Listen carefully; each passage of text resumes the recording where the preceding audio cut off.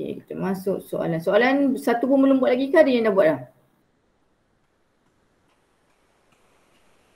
Dah. Ha? Apa yang dah? Dah buat. Yang mana? 结果 belum bincang saja. Semua.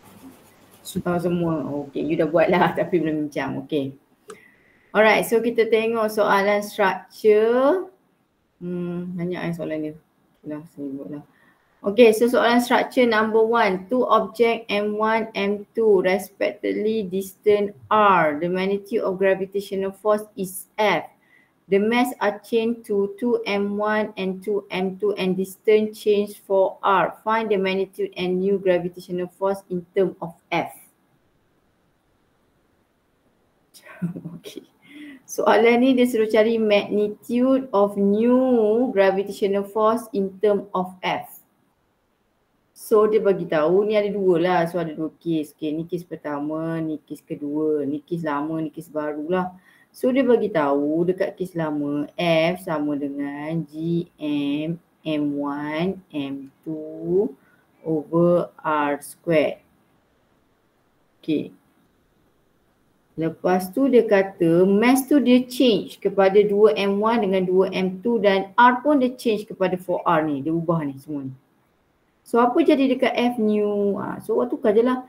F new still using the same G but your M1 adalah 2M1 2M2 divided by 4R squared.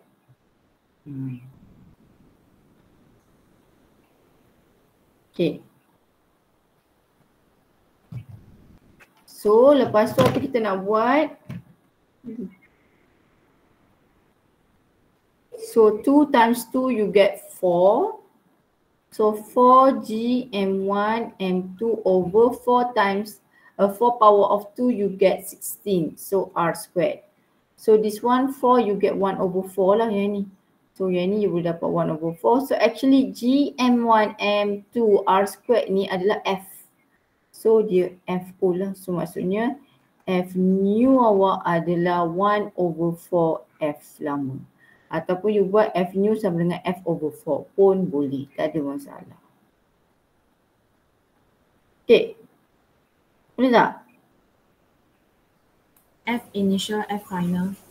F initial, F final. Boleh juga you nak buat F final equals to F initial divided by 4 pun boleh. Tapi because here they mention about F new. So sepatutnya F new lah. You letak depan ni F new equals to 1 over F. Sebab in term of F. Dia tak ada F initial, F final. So in term of F. Okay. Ni. Alright, kita masuk soalan number 2.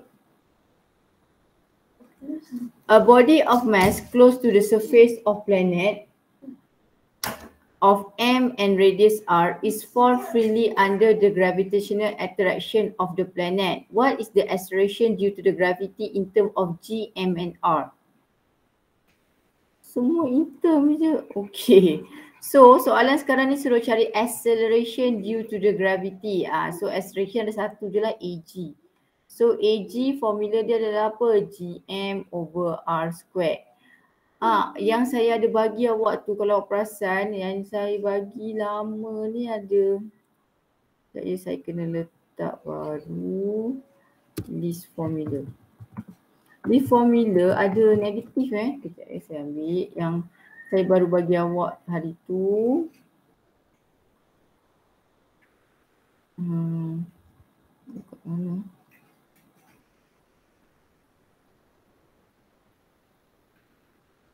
Nama dia.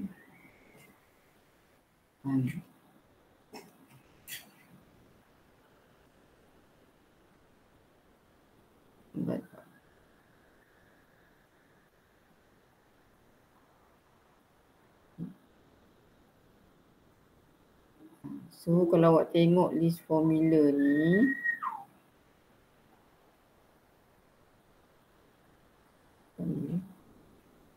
sebab hari tu kita tak ada negatif kan, yang baru ni ada pula negatif. Ni. So ni ada negatif, kena letak negatif, ada negatif. Yang dulu tu tak ada, yang ni baru punya dia dah letak balik dah negatif. So chapter 7 ni start from here, here sampai sini. Ini adalah chapter 7. So negatif tu kena letak lah sebab dia dah letak kat sini adalah negatif. So ingat ya, nak kena tahu macam mana nak cari V escape, derive V ni dengan T ni. Yang itu kena tahulah. So saya dah tunjukkan derivation kan? Dah. Dah, okay.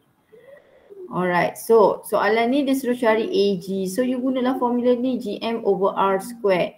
But the body, you punya test mass ni are close to the surface of planet M. Dan radius dia ada R. So maksudnya ini planet M. M tu tak tahulah planet apa. Bukan Earth lah. So dia kata dia close, nearly lah. So kalau dia close, actually the R ni, Radius. R tu adalah sama dengan R lah, radius.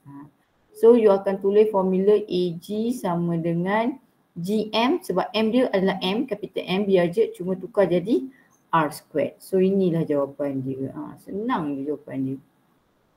Okay, soalan number 3. During a solar eclipse. Apa tu solar eclipse? What is solar eclipse? Gerhana bulan, gerhana matahari. Gerhana matahari, solar. Okay. So the moon, earth and sun are all lying in the same line. So you ada moon, earth, sun. Okay, all in the same line. Moon tak ada, soalan kecil je. Okay. Sun besarlah sikit. Besar, okay. Dia kata determine the force exerted by the sun on the moon. So siapa dia punya main character? Moon lah, on ke atas moon. So moon is my main character. Kalau force exerted by earth on moon, moon jugalah karakter utama dia. Force exerted by sun on earth. So earth jadi karakter utama dia. Okay, so kita tengok dulu apa nilai yang dia bagi. Sun dengan earth. Madam. Ya. Gerhana matahari bulan kat tengah ke apa? Tak kisah Gerhana matahari selalunya bulan kat tengah. Bulan kat tengah. Bulan kat tengah kalau gerhana matahari. Entahlah. Sekejap, tengok balik. Radius sun dengan earth adalah 1.496 power of 11. Radius earth dengan moon adalah 3.48 power of 8. So kalau kes macam ni, ya gerhana betul-betul. Solar eclipse ni adalah bulan kat tengah-tengah ni. Solar eclipse. Solar energy pula dah.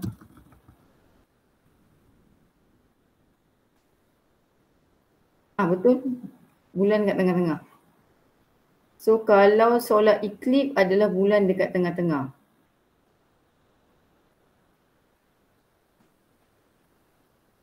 Kalau moon, ada ke moon eclipse? Ada. Yang tu bumi kat tengah. Bumi dekat tengah. So kalau moon eclipse, bumi dekat tengah. Kalau solar eclipse, moon dekat tengah. Okay. So maksudnya gambar saja ni salah lah. So maksudnya disebabkan dia cakap perkataan solar eclipse, so moon dekat tengah.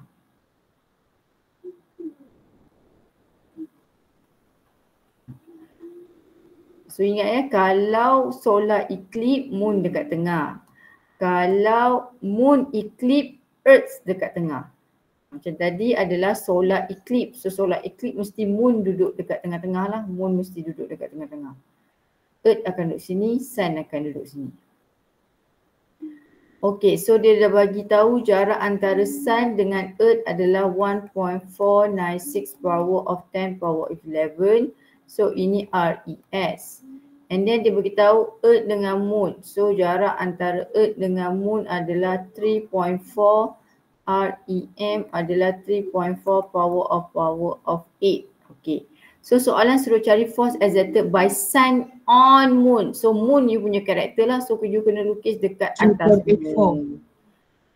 Okay, so macam mana kita nak lukis? Okay, dia di antara sun dengan moon. So dia tertarik ke sana lah. Ini FSM. Okay, so saya kena cari FSM lah ni. So soalan nombor A, FSM sama dengan G mass sun. Sebab sun tak bergerak Kalau dalam kes ni yang bergerak adalah point mass awak adalah sebenarnya adalah moon lah. M moon divided by R SM squared.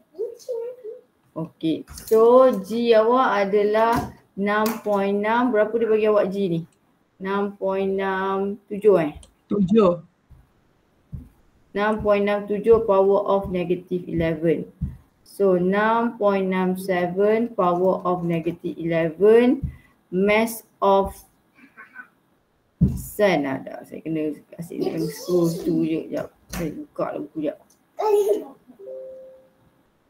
Mass of ni adalah kejap je.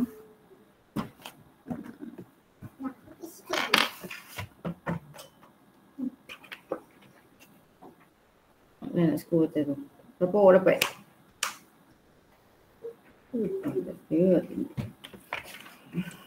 2 times 10 to the power of 30.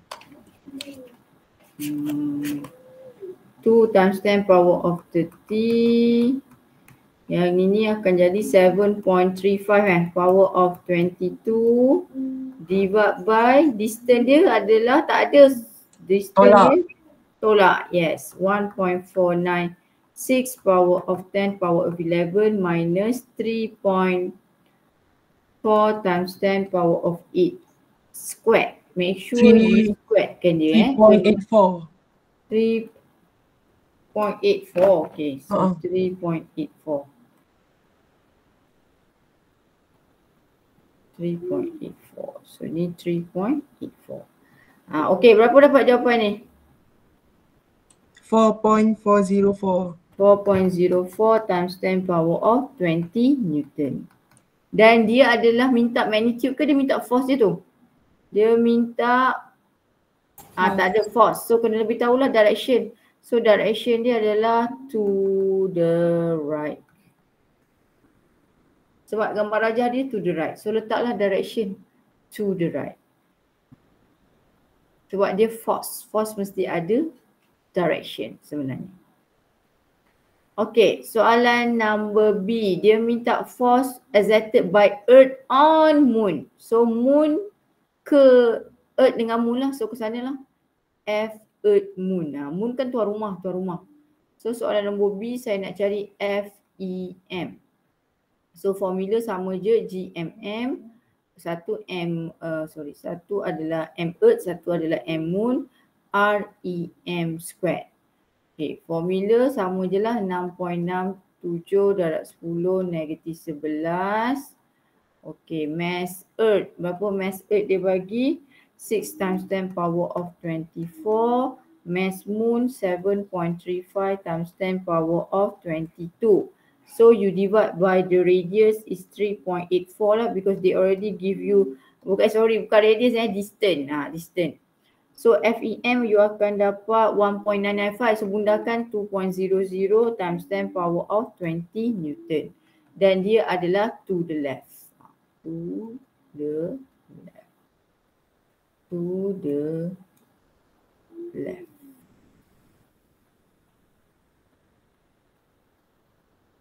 Okay, boleh tak ni? Boleh. Oh, bukan jawab ni, nanti saya suruh jawab lepas ni. Madam. Ya. Kalau tak tulis to the left tu salah ke macam ni?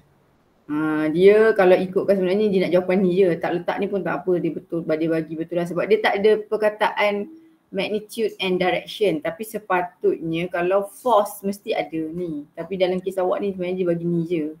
Madam. Tapi the best way adalah letaklah dua-dua. Letak lebih tak apa. Tak ada siapa nak tolak markah kalau you letak lebih.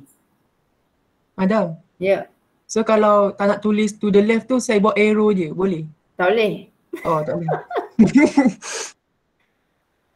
Maksudnya awak lukis arrow macam ni. Macam tu. Awak ingat ni apa? Bahasa Fir'aun. Saya nak teka-teka pula awak. Tak, lepas tu saya tulis FEM atau FSM kat situ. Tapi kalau awak lukis kat sini saya rasa dia akan terima je lah, maksudnya nampak lah ni. Tapi tengoklah, saya tak boleh nak cakap sebab the examiner she's human. Kalau dia very rigid, dia tak nak, dia nak juga perkataan. So dia tak bagi. Ada orang dia nampak je, oh dia faham budak ni. Takut kadang-kadang we don't know because sometimes in the schema tiba-tiba je nak ada direction. Sebab dia kata forces sepatutnya ada direction. That's why saya ajar awak biar kalau ada direction, kalau dia adalah vector, please put the unit. Unit pula direction. Kena letak direction. Sebab direction ni menunjukkan bahawa you faham this is a vector quantity. Boleh? Faham? Faham. Kenapa nak malah lah tulis berapa kata 1, 2, 3, 4, 5, 6, 7, 8 je. Hari tu semalam buat UPS tu sempat ke? Tak. Itu baru sampai chapter 6 tau. 1 jam. Kau bayangkan nanti awak ada 13 chapter, ada 13 soalan, 13 question dalam masa 2 jam. So kena buat cepat sikit lah ya. Siapa yang sempat siap? Tak, Tajiman siap sampai mana Tajiman? turn in late, 1 minit. 1 minit. Sepatutnya 1 hour tapi saya extend 30 minit sebab saya takut mungkin ada yang masalah. Tengok ramai betul hantar 9.30. Semua hantar 9.30. Ada yang nak hantar ke 10 pada. Aduh. Random. Soalan tu label PSPM ke je mana? Apa tu soalan tu? Soalan tu adalah soalan ikut SPM lah. PSPM lah. Oh. Nanti dia memang campur-campur macam tu ke bab tu? Memang lah macam tu lah PSPM. Dia bukan by chapter Dia by chapter 1, chapter 2. Kan macam tu kan? Dia campur ke? Tak campur. Apa maksud awak campur? Tak, sebab soalan semalam tu tak campur macam okey lah juga. Tapi PSPM tu dia campur-campur ke? Macam dia tak bersusun lah. Nombor 1 soalan chapter 1. Nombor 2 soalan chapter 2. Oh, okey. Dia ikut macam tu. Oh. Okay. So PSPM kalau awak nak tahu awak sempat ke tak buat dalam 2 jam tu, cuba buat PSPM yang saya ada bagi tu, ada 2. Satu adalah PSPM by chapter, satu lagi PSPM by session. Cuba try buat tu. Memang 2 jam tu huru-hara je awak nak buat tu sebenarnya. So kena cepat lah, dia tak boleh lambat, tak boleh. Dia kena, okey nampak je ni keluar terus. Laju sikit lah, laju. Tekan calculator pun kena tekan laju. Tak boleh lah slow. Calculator tu macam kaca. Tapi memang betul pun, budak lahir dulu pun lama tekan calculator pun lambat. Lama-lama dia macam dah jadi apa lah, tengok dah. Laju dia tekan calculator. Tak boleh lah lambat-lambat tekan calculator pun kena laju. That's why saya kata, awak letak nilai hanya kat bawah saja, dekat akhir je. Yang lain tu awak create dia punya equation. Kalau tidak awak tak sempat nak buat. Okay, jangan nak tulis ini darab ni macam ni. Contohnya soalan macam ni kan, awak buat satu-satu. Okay, awak buat ini tolak ni dapat apa, awak tulis lagi. Lepas tu awak tulis lagi bawah, alamak. Tekanan orang tengok. Apa tak saya cakap apa ni? Faham. Maksud saya ni dia begini, dia buat ni dulu. Okey, dia tolak dapat. Lepas tu dia tulis lagi. Dia tulis. Ni berapa? Lepas tu dia tulis atas ni berapa. Tak ada markah. Don't waste your time. Tak ada markah benda tu. So nampak je ni okey. Macam ni nampak macam ni buat apa? Tekan calculator. Buat kalau siapa rasa dia guna calculator yang lama tu, buat yang bawah dulu. Dapat jawapan square. Okey, lepas tu buat bracket ni. Tekan calculator sekali jalan. Bahagi answer. Macam tu. Tapi tekan calculator yang canggih tu dia boleh lah terus buat. Jangan buat pelan-pelan lah. Macam Cikgu, tu. Ya. yang jadual tu kena lukis tak sempat Apa kena lukis apa? Kan chapter forces kita cikgu ajar lukis jadual. Kalau yang tak sempat? Kena laju lah, janganlah lambat. You sempat je kalau you buat pelan cepat-cepat. Ni X, Y. Tak bolehlah slow sangat. Kena laju lah. So maksudnya dari segi timing tu maksudnya mesti ada tekan calculator pun kena cepat. Tekan. Tak sekali. 1 jam. Memang itulah ramai yang cakap tak sempat. Tapi itulah tapi bagi extend setengah jam. So sepatutnya sempat lah. dalam masa 1 jam setengah. Sebab you akan nanti ada chapter 1 sampai chapter 13.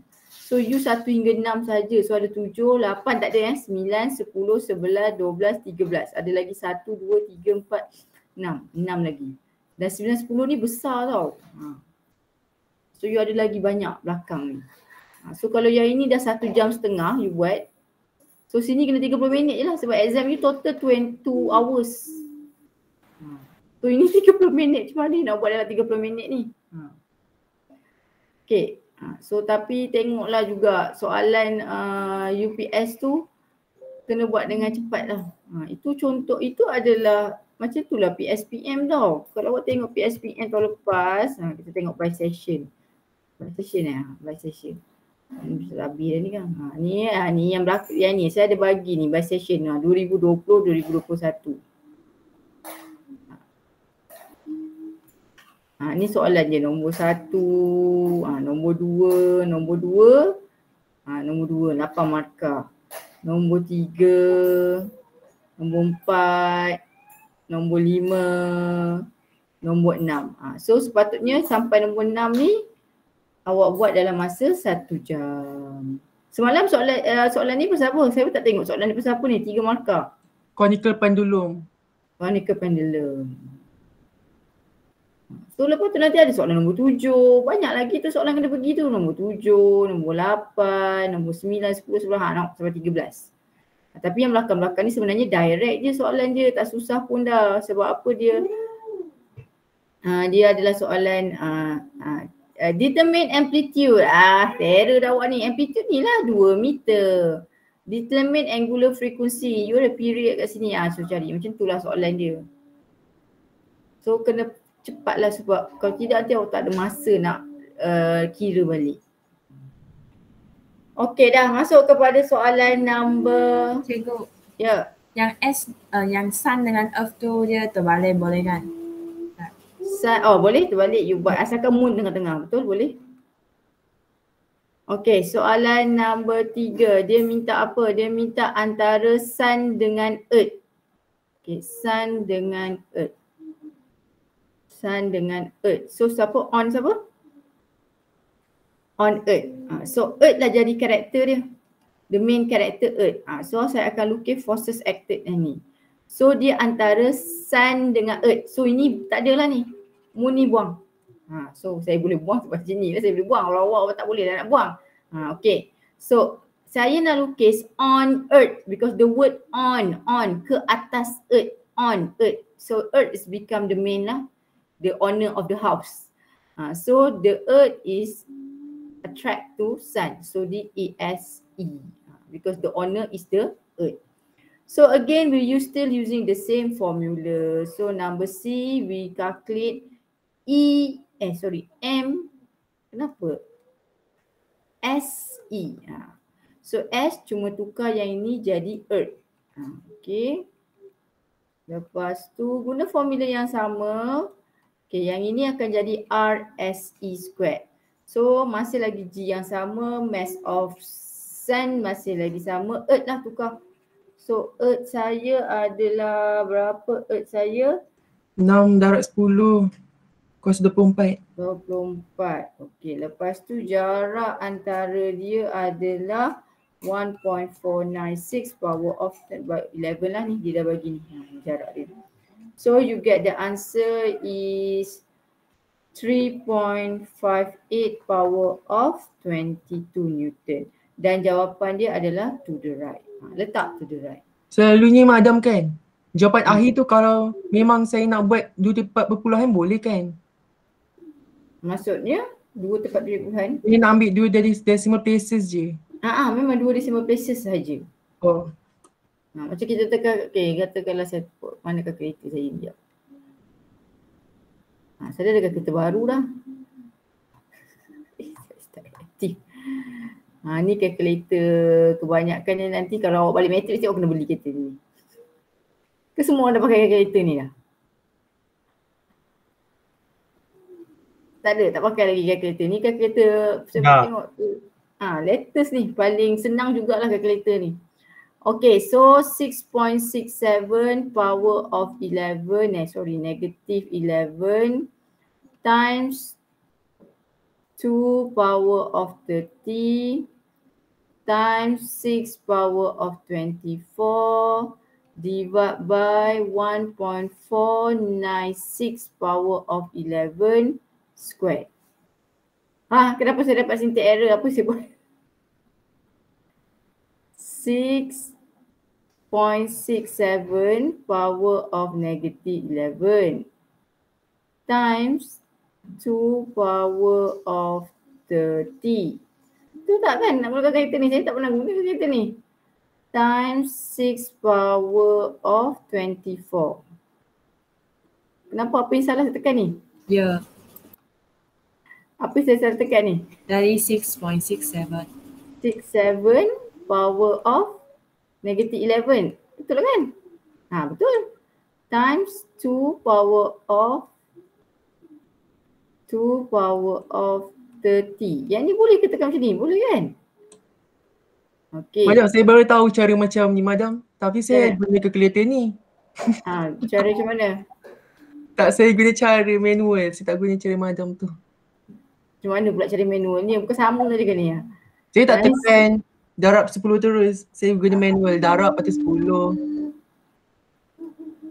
Kan ada button darab ke bawah tu. Macam mana darab? Memang kenapa tak guna power? Awak guna darab yang atas Saya ni? guna darab 10. Saya guna manual selama ni. Memang lambat. Guna yang power ni lah ni. Power ni bawah ni. Ni. Saya baru tahu tadi saya tengok dekat YouTube boleh selesaikan macam contoh kan 8/x sama dengan 8. Kita tahulah jawapan dia apa sah? 1, betul tak? Kita boleh selesaikan kat sini rupanya. Tu kita tekan 8/unknown lah. So unknown awak kalau kalkulator biasa dia shift x ni. Tapi kalau kalkulator ni ada x dah sini. X. Unknown lah. So nak buat sama dengan ni, kita bukan tekan sama dengan ni. Kita tekan ni. Ni sama dengan warna merah ni. So alpha sama dengan.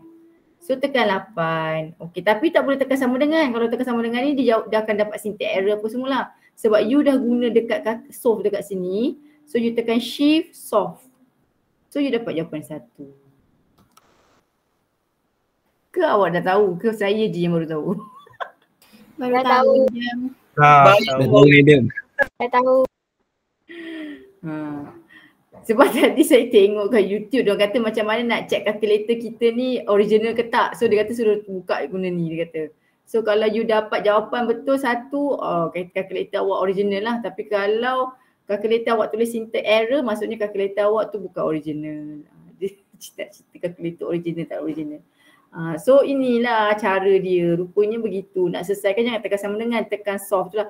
Yang ini kalau kalkulator ni sebenarnya siapa yang guna kalkulator yang satu lagi ni pun boleh. Sama je. Letak ni, ni aja matematik dah kelas matematik ni. Okey. Ini tak ada X tau kat sini. Awak tengok ni X warna merah ni. So tekan alpha X. Situlah unknown awak. So jangan tekan sama dengan. Tekan alpha ni sama dengan. So tekan 8. Okey, awak nak solve tak boleh tekan ni. Awak kena tekan shift solve. So adakah you nak solve for X? Yes. So jawapan dia 1. Betul lah 1. Apa maksud left tolak right? Maksudnya left hand side dengan right hand side dia dua-dua akan dapat kosong lah. Kalau X tu adalah 1. Betul lah. Kan? Tadi X 1. So 8 tolak 8 dapat kosong lah. Itulah maksudnya. Okey dah kelas kalkulator. Okey dah jawapan ni. So inilah saya dapat macam ni. Bukan ni. Jawapan saya mana tadi atas ni? Jawapan saya ni. Ni. Betul lah. 3.58 darab 10 kuasa 22. Kalau tak dapat power of 22 tekan ni ENG tu, engineering mode. Okey, boleh tak ni? Boleh. Okey. Boleh. Soalan number 4. Okey, soalan number 4. Calculate the gravitational potential energy. Okey. Apa simbol potential energy? U. U. Awak tak akan hafal. Betul cakap saya. Awak tak hafal. Awak tak akan hafal. So siapa yang buat? You pergi dekat nyawa. Okey, kita pergi dekat nyawa list formula ni. Okey, ni formula dia. U sama dengan negatif GMM over R. So pergi balik dekat soalan. Keluarkan. Okey, saya nak cari U sama dengan negatif GMM over R. Soalan nak cari U, dia dah bagi G memang ada 6.67 darab 10 negatif 11 M. M siapa?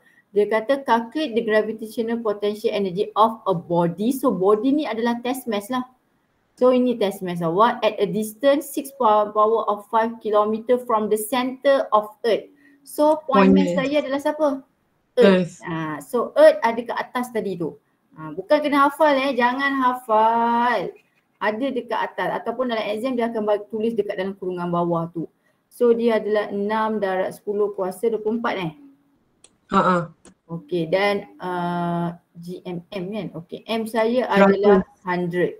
So jangan tukar cikgu ni kilo saya letak power of 3. Memang unit mass adalah kilogram. KM baru tukar. Nanti ada yang tukar ni kilo saya darab 10 kuasa 3.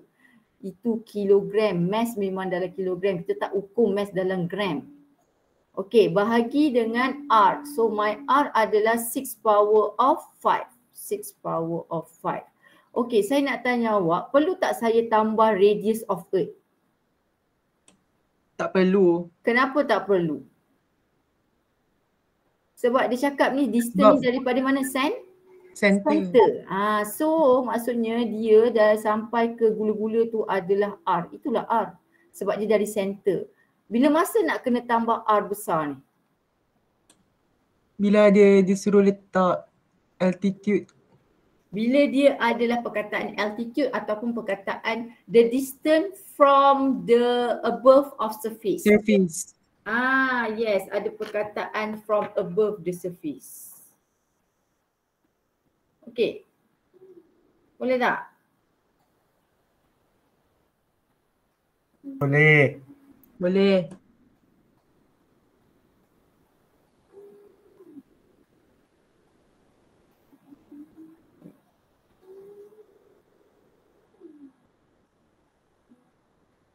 So kita masuk kepada Madam. Ya. Yang 6 darab 10 kuasa 5 tu kena darab dengan 10 kuasa 3 sebab dia kilometer. Nak dalam Yes, bagus, betul. Yang ini kita kena darab 10 kuasa 3 lagi sebab dia dalam kilometer. So kilometer kena tukar pada meter. Bagus. Okey. So yang ini negatif ni saya abaikan lah. Saya tekan dulu 6.67 kuasa negatif 11. Okey, dapat jawapan darab 6 kuasa 24. Dapat jawapan darab 100. So dapat jawapan ini buka bracket 6 power of 5 tambah ni 8 lah kan. You dapat 8. Okay, so you dapatlah jawapan ni. Nampak tak jawapan macam ni? Tak nak. Kita tak nak jawapan macam ni, tekan ENG. So you tekan ENG, you dapat 66.7. So you dapat negatif 66.7 power of 6. Power of 6 unit untuk energi joule. Okay. Kalau tak nak letak macam ni, sebab kita selalu letak jawapan akhir 2 titik perpuluhan. So bawa dia ke depan. So you akan dapat negatif 6.67 power of berapa? 7 ke 5? Kalau bawa ke depan tambah ke tolak? Kenapa jawapan saya power of 10? Kenapa pula jawapan power of 10 saya dapat ni? Kejap. Jawapan ni apa? Jawapan akhir. Salah saya rasa jawapan akhir dia ni. Oh, dia power of 10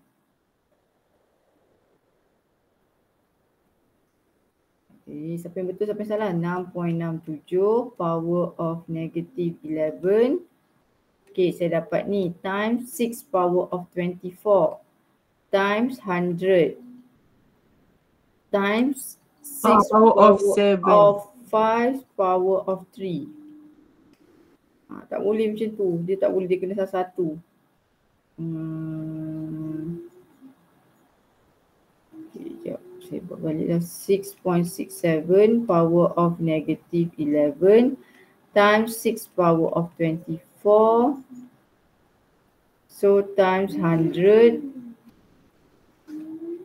divide by 6 power of 8. Sebab tu tambah kan. So saya dapat ni. So dapat power of 6. So nak tanya awak, ini dapat 7 ke 5? 7 lah. Ni 7. Okay, kalau you rasa you tak tahu yang ini, you tekan je calculator. 6.67 power of 7 akan dapat berapa? Sama tak dengan jawapan tadi? Nampak sama? So kalau tak tahu tekan balik tu sama tak dengan jawapan yang tadi tu? Sama tak? 1, 2, 3, 4, 5. Ada 5. So yang ini pun ada 1, 2, 3, 4, 5. So samalah jawapan dia. So itulah cara nak check. Okey, boleh tak ni? Boleh. Yang lain ni boleh tak? Ya, dah tidur ke apa? Boleh. Okey, saya masuk soalan nombor 5. A satellite orbiting the Earth at distance 2 times 10 power of 6. So ini adalah pasal satellite orbiting the Earth. Calculate the gravitational acceleration. Apa simbol gravitational acceleration? AG. So saya nak cari nilai AG lah. So AG saya tak hafal. Okey, katakanlah saya tak hafal. Apa saya buat? Janganlah cakap tak tahulah, tak nak buat lah. Pergilah tengok kat list formula ni. Inilah nyawa awak. Ini nampak tak AG? Ada AG kat sini. GM over R squared. Sebenarnya lagi bagus, lagi awak hafal, lagi cepat awak buat. So 5 AG sama dengan GM over R squared. So G adalah 6.67 darab 10 negatif 11. So M. Berapa M? Mass apa kita nak ambil ni? Ini adalah point mass So dia orbiting the Earth. So kita kena ambil Earth punya. So that's why saya kata tadi, ingat tak masa saya cakap mula-mula nak belajar chapter ni, you kena kenal karakter point mass, test mass.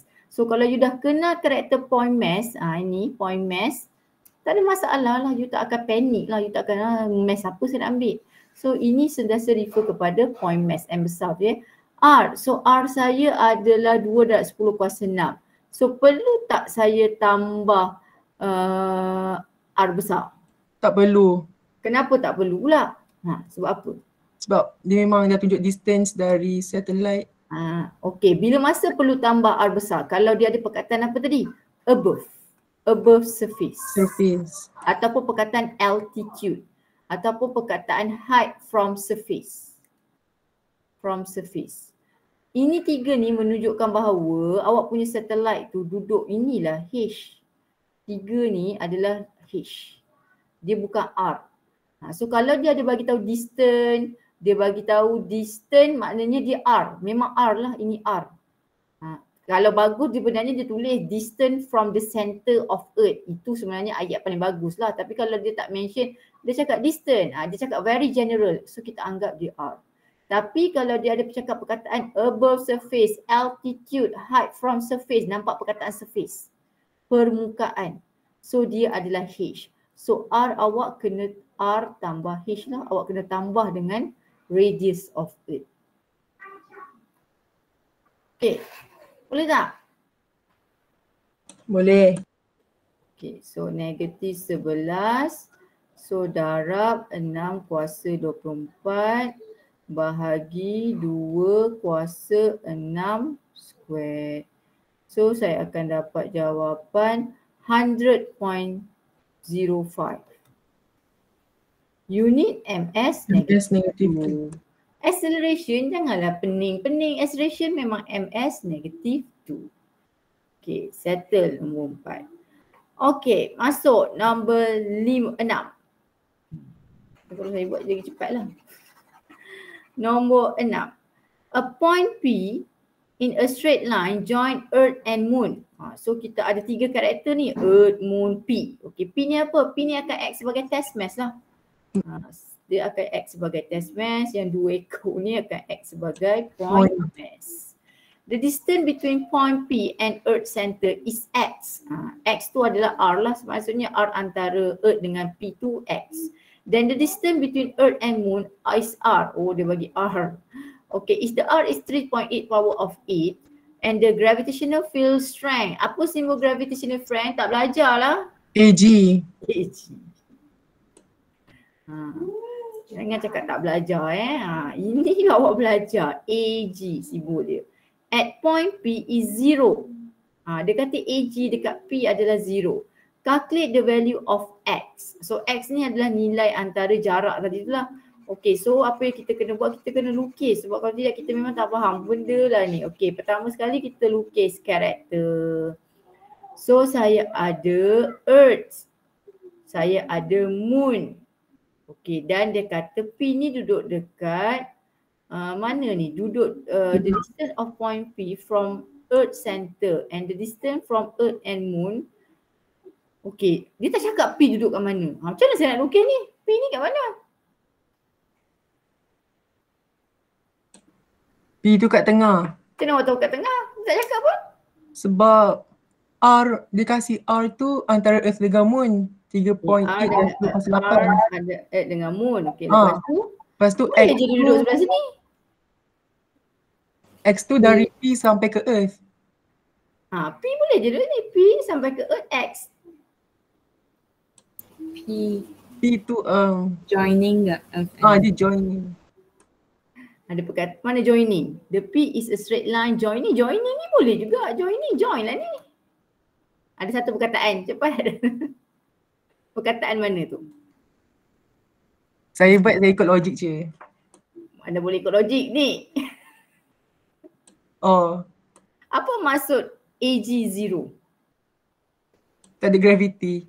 Okey, maksudnya ada berapa A yang dirasai? Ada berapa field strength? Ada berapa medan kekuatan? Field strength, we are talking about medan kekuatan.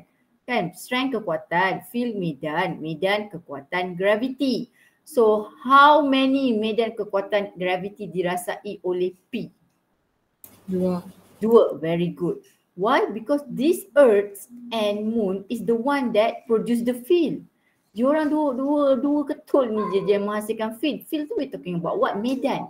Macam magnet lah. Yang boleh menghasilkan medan magnet adalah Earth dengan Moon saja. P tak akan menghasilkan medan. Dia experience only.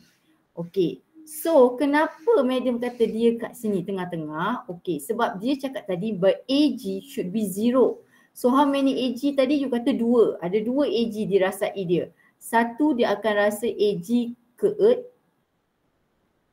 AG Earth. Satu lagi dia akan rasa AG Moon. So satu ke kanan, satu ke kiri. So tambah akan dapat apa? Kosong. Faham tak? Kalau awak letak dekat sini, okey, ada berapa AG yang dirasai? Okey, ni P Ada berapa AG yang dirasai kalau P duduk sini? Dia akan rasa dua-dua ke sini. AG Earth, AG M. So dua-dua ke kanan. So dia hasil tambah dia ni sebab dia kata the gravitational field strength at P is 0. Maksudnya yang dirasai medan kekuatan gravity yang dirasai oleh P is 0. Kalau dia dekat sini dia tambah. So sama arah kan, tambah. So dia ada nilai. Mungkin 10 ms negatif 2. Mungkin saya cakap mungkin.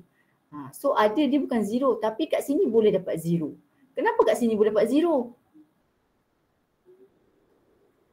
Sebab apa kat sini boleh dapat 0? Satu positif, satu negatif. Ya, satu positif, satu negatif.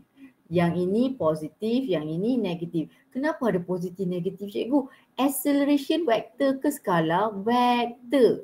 Ingat tak awak ada A positif, A negatif. Adakah A negatif decelerate? Tak. A negatif maksudnya dia gerak ke kiri.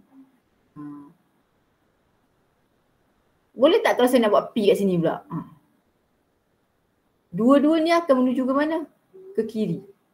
AGE, AGM. Nilai so, akan negatif. Negatif. So jawapan saya akan dapat negatif answer. So kat mana yang 0? Sinilah. That's why your P should be in between. Bukan sebab secara logik dia bukan. Dia sebab dia adalah because the word here lah 0.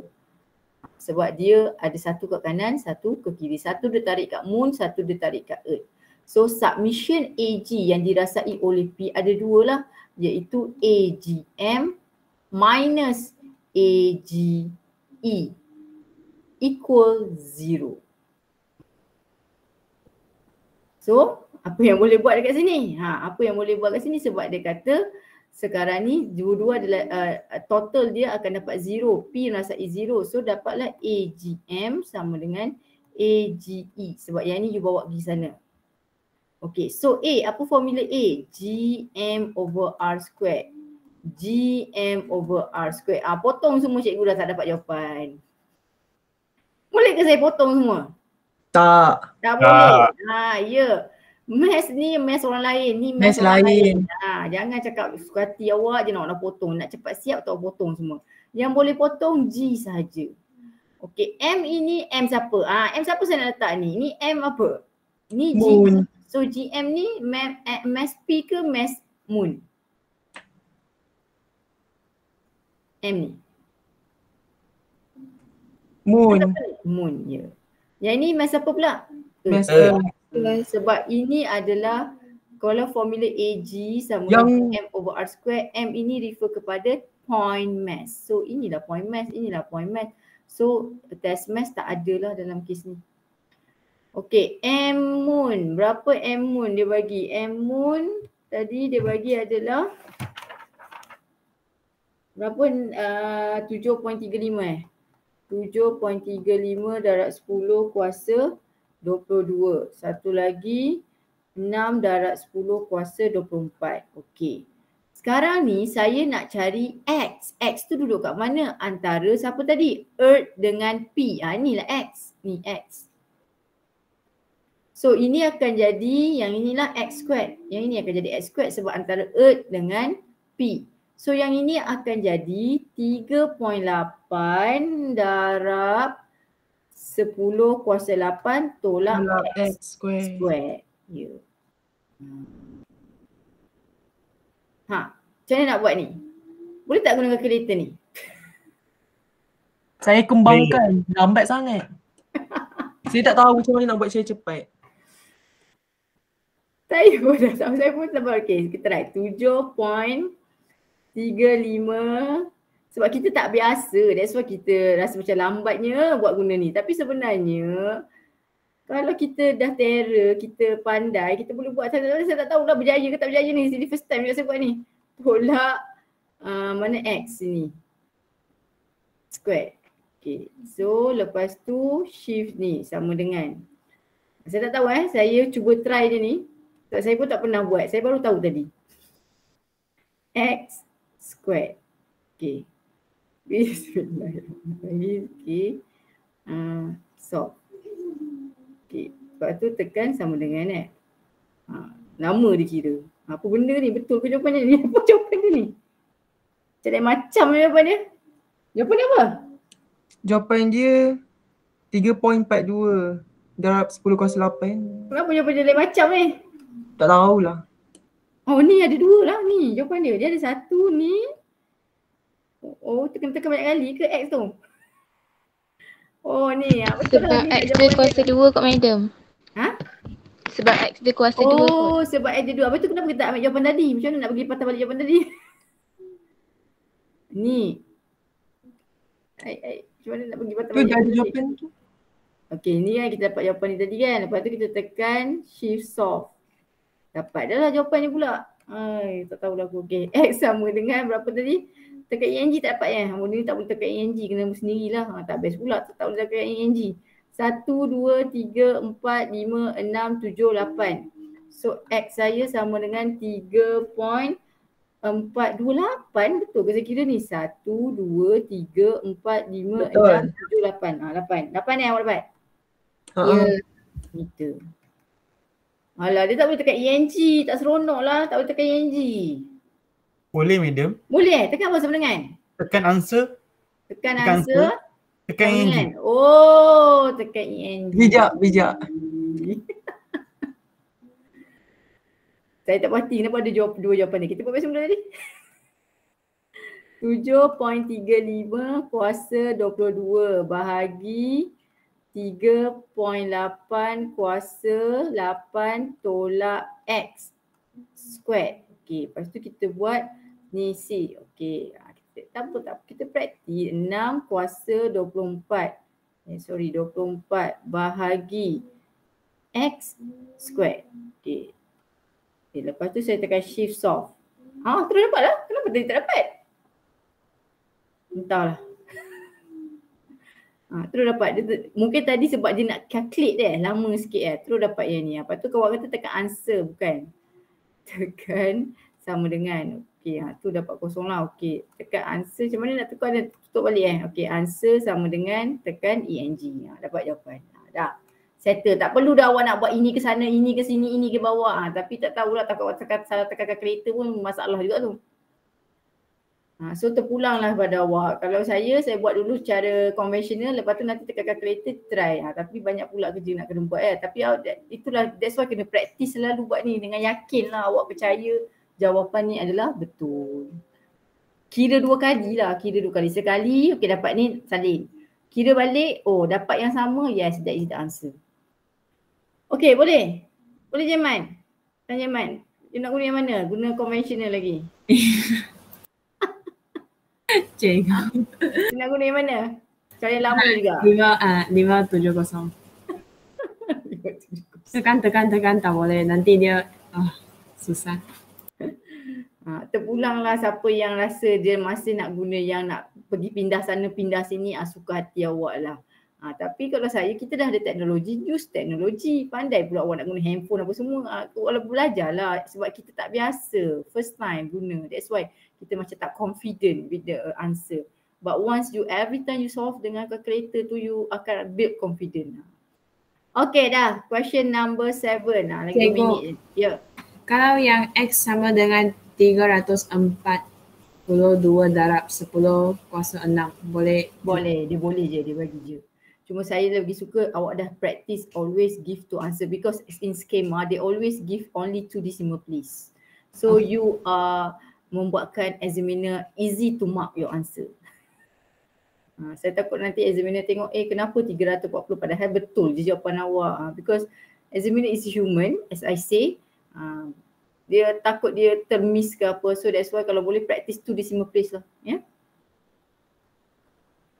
Okay, soalan number 7. Escape. Ini we escape lah. Velocity escape from Earth adalah 11.2 kgms. Ini pun saya dah ajar dah guna calculator. Tekan apa? Saya tekan apa? Nak juga bahagi 10 darab 10. Alamak, kandal lah dengan awak ni. Tekan apa? Shift 8. Ni dah lain macam ni. Ni lagi saya takut ni apa? Length kan? Dia apa? Alamak, ini bukan. Ni tak boleh guna calculator ni. Ni kena kira. Ni kena kira. Tak nak lagu dekat kisah lagi. Madam, tekan velocity. Ada tadi. Oh ada Okay, shift 8. Oh ada velocity. Okay, lepas tu tekan. Lagi senang 1. Okay, lepas tu pergi sana. Okay, berapa? 11.2. 11.2. So, answer. So, jawapan awak adalah 3.11. Senang juga tu.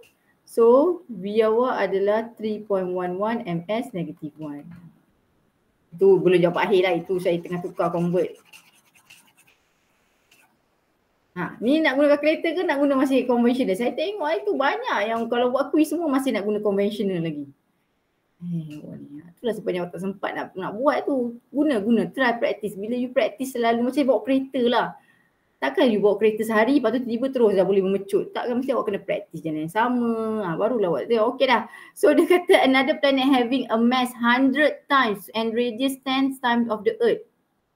So kita ada 2 planet. Okay. So kita ada Earth dengan planet unknown. Okay. So dia kata planet unknown ni adalah 1000 times the mass. Okay. Mass dia adalah 1000 mass of Earth. Ni mass Earth. Dan dia punya radius Earth adalah 10 times 10 darab 10. 10 darab radius of Earth. So ini. So bila saya ada 2 karakter, saya suka buat table. So saya tahu ini Earth punya, ini planet. Planet tak tahulah apa planet dia. Another planet dia kata. Okay, determine the escape velocity at that planet. So this is our main character lah. So kita nak cari V escape. Dan ini yang dia bagi tadi tu adalah V escape untuk, saya salah Okay, berlaku kesalahan dekat sini. Cuba tengok apa berlaku kat sini. Saya tak boleh guna calculator. Sebab 11.2 km per second. So kalau dalam kat calculator tadi kilometer per apa? Hour. Nampak tak? So yang ini saya tak boleh guna lah calculator. So saya kena just tukar je lah. So velocity escape ni sama dengan 112 times 10 power of 3 je lah. So awak akan dapat meter per second. Sebab tukar kilometer saja. Bukan tukar hour. Dia bukan hour. Dia patut selalunya hour kalau kilometer. Tapi dia tukar second. So follow lah just darab 10 kuasa 3. Okay, ini adalah we escape untuk dari Earth. Dari Earth. Untuk satellite tu keluar dari Earth lah. Soalan nombor 7 ni. Okay. So soalan minta we escape kalau dia nak lari dari planet ni. Okay, so apa formula we escape? Okay, kita tak hafal. Kita tengok list formula. Okay, mana satu formula saya nak pakai? 21 ke 22? Dua-dua V. Mana satu saya nak pakai? 21 ke 22? 21. Okay. So saya guna 2GM over R lah. Saya tak guna ni yang ini kalau dia atas bumi. So saya guna we escape sama dengan square root 2GM over R. Okay. So dia dua lah. G lah constant. M, dia kata M tadi 1000 kali dari M Earth dan R adalah 10 kali dari R Earth. So macam ni saya dapat. Okay, saya akan make sure saya dapat balik ni nanti. Okay, so 2GM R2, duduk diam-diam situ. Saya nak dapatkan ni. Saya nak dapatkan nilai ni sebab nilai ni adalah 2GM over R. So saya dapat square root 1000 bahagi 10. Faham tak saya buat apa ni? Okay, sebab saya ada we escape Earth. Dan awak tahu we escape untuk Earth, formula dia adalah square root 2GM over R. So saya ambil 2GMR. Sama tak? 2GMR. So ini 11 point ni. So maknanya saya dapat 1000 divided by 10, 11.2 power of 3.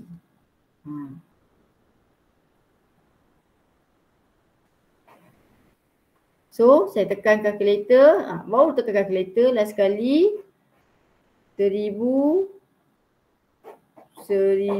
bahagi 10. Okay. So dapat jawapan darab 11.2 power of 3. Mana tu saya? 11.2 power of 3. So saya akan dapat tekan engineering mode. So 112 power of 3. Unit MS negative 1. Faham tak? Faham. So we escape ni we escape untuk planet P. We escape planet P, formula dia sama 2GM over R. 2GM awak adalah ni lah. R awak adalah ni, 10 kali ganda. So 2GMR, saya samakan dia, satukan dia. So yang lain tu saya bawa keluar. Yang ni saya bawa keluar. So 2GM over R ni, 2GM over R adalah 11.2 power of 3. Yang ni. So yang ini tekan kalkulator, so dapat jawapan. Inilah we escape untuk planet P. Okey, dah habis masa. Boleh tak? Boleh. Boleh lah. Okay. Boleh lah. Okay, so saya jumpa awak hari apa? Tak sempat. Khamis. Apa yang tak sempat? Cikgu Khamis amali. Kami amali, so jumpa hari Jumaat lah ya. So Jumaat kita habiskan lah. Saya panggil lah siapa-siapa sebelum suruh present. So habiskan ni and then settlekan lah. Rasanya boleh habis kot. Minggu depan assignment datanglah coming. Coming to you assignment. Okay, boleh? Cikgu yang amali 16 hari bulan September. Cikgu ada ganti ke? Amali 16. Cuti. Oh, cuti. Yay. Kita buat pre-lab je kan? Okey lah pre-lab. Awak tengok video budak kelas satu lagi tu je lah. Bila masa nak H2P6. pula? Oh free, bila ada free ke awak? Entah. Boleh je nak buat kelai Khamis. Boleh je nak buat Khamis. Tak nak saya buat Khamis, nak cuti. Nanti saya tengok balik lah. Oh hari Khamis cuti lupa pula ni Malaysia hari Malaysia tak apalah, nanti saya tengok lah. Saya nak buat pre-lab je 1 jam je. Nanti saya cari masa. Okay. Ambil masa hari Jumaat tu. Jumaat tu hari apa? Oh pukul tu Pukul 12 sampai 1. 12 sampai 1. Okey, nanti saya tengok. Okey, boleh? Okey, boleh. Yang lain okey tak? Dah habis masa dah ni. Okey. Dah tak ada, saya stop ni. Stop dulu. Okay, so saya stop dengan tasbih kafarah surah